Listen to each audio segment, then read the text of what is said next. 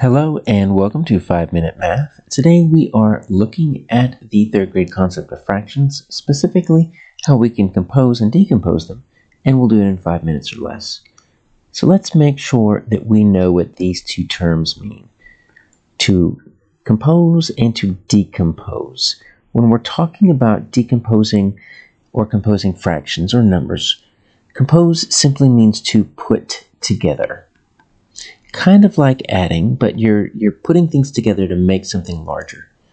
And then decomposing would be to break something apart into smaller pieces. So let's just look at a basic fraction here. I'm going to draw a rectangle and I'm going to break it up into fourths. Easiest way to make fourths is to cut it in half, and then you can cut each half into half. And I'm going to shade in this one part right here. I'm going to go ahead and label that. This is my 1/4. And this is a unit fraction. We learned about that in a previous video. A unit fraction is when you have a whole and you break it up into many pieces like we did here, and you take just one piece. The numerator is always one piece of that. But if I were to take this next portion right here, shade this in, this would also be 1/4. And let's say I wanted to shade in this third portion over here. Now I've got another 1/4. So if you put these three portions together, we have a larger fraction of 3/4. This rectangle is broken up into 4 parts and 3 of them are shaded. But if you wanted to break them apart or decompose them, you could say that 3/4 is really 1/4 plus 1/4 plus 1/4.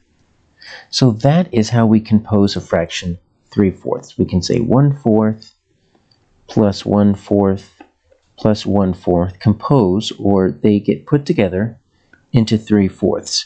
Or we can start with 3/4 and we could break it apart, decompose it into 1/4, 1/4, and 1/4. What you need to see from this is as you start understanding about adding fractions. When you add fractions, first off, the denominators always have to be the same. We're only going to add fourths with fourths, fifths with fifths, and so on. And when you add across the top. The numerators add 1 plus 1 plus 1. That makes 3. But you don't add the denominators. 4 plus 4 plus 4 stays 4 because we're still dealing with these fourths. Let's look at another example. So let's see if we can take this circle here, and I'm going to break it up into eighths. So to make eighths, you make a cross and then you take each of those fourths and you split them in half by putting an X. And I'm going to shade in 5/8. I've got 1, 2, 3, 4, 5. So this is a representation of 5/8. But if I wanted to decompose this, if I wanted to break it down into the individual pieces, well, you can see that what I have are 5 different slivers that are shaded in. I've got 1/8, 1/8, 1/8, and 1/8. And then finally my 5th 1/8 gives me 5/8. So you can decompose the fraction 5/8 into, remember, we're dealing with eighths, so the denominator is always going to be the same as the whole here, the 8. But now we're breaking down our numerator of 5 into 5 unit fractions. And that's simply going to be 1/8 plus 1/8 plus 1/8 plus 1/8 plus 1/8. Now, why don't you take a try? I have a rectangle here broken up into pieces. Take a moment, see if you can name the fraction and if you can decompose it into unit fractions. Go ahead and pause the video and do that, and when you're done, unpause it and we'll check your work.